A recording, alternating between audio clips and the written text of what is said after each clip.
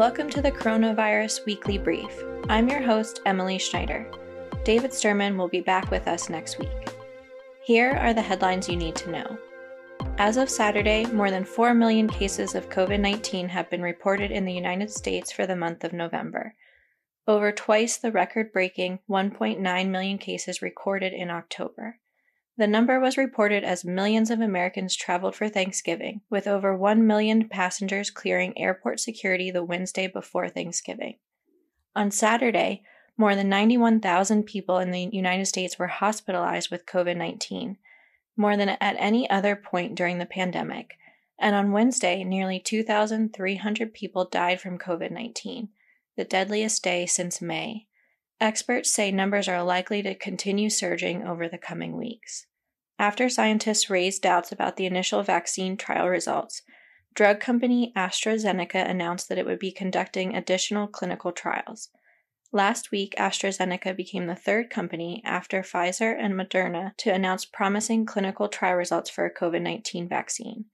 The company reported an overall efficacy of approximately 70%, with 90% efficacy achieved in a group that received a half dose followed by a full dose.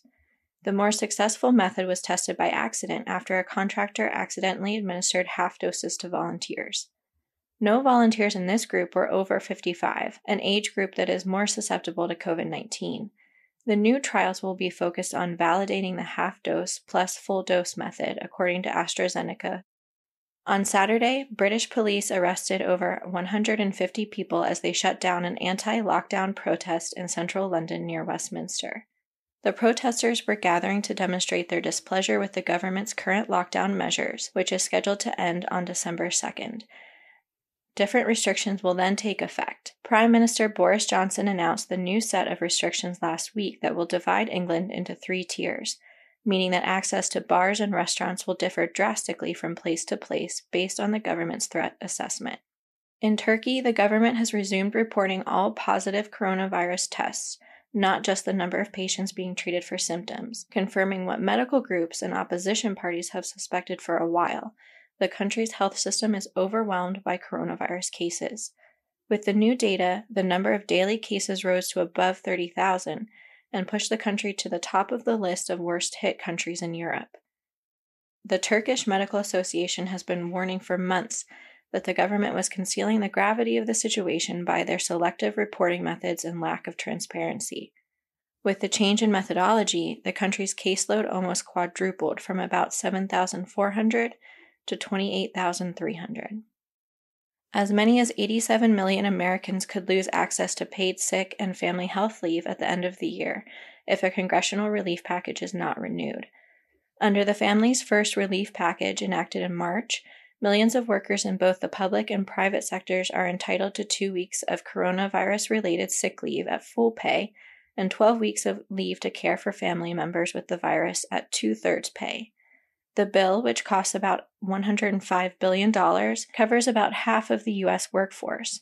Unions, labor law experts, and members of Congress warn that the ongoing political stalemate over a new coronavirus relief bill will sever the aid amid an anticipated continued surge in cases. Friday's post-Thanksgiving shopping extravaganza saw sales nearly halved compared to 2019 at brick-and-mortar shops, while online purchases surged.